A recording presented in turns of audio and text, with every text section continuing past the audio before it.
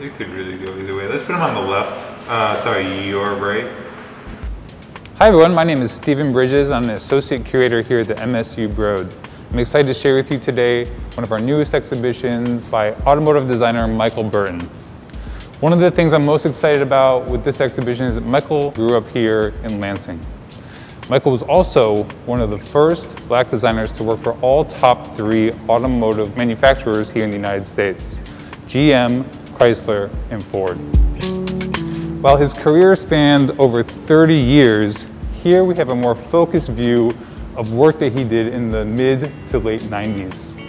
You have examples of his time at Chrysler and Buick, as well as some interior designs that he made for Cadillac. On this side of the exhibition, we have a whole wall dedicated to a car known as the Dodge Copperhead.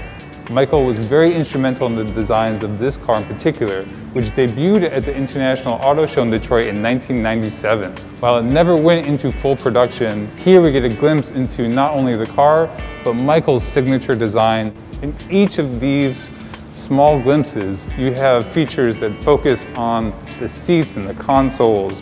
You have the dashboard, and you have even the design of the pedals. One thing that I love looking at is the variation that you can see from image to image. Small differences start to appear, showing the ways in which he was working through different ideas and different concepts and designs in each of these drawings. This exhibition joins our major exhibition upstairs called Inner States of Mind, which focuses on the role of the automobile in shaping the America that we know today.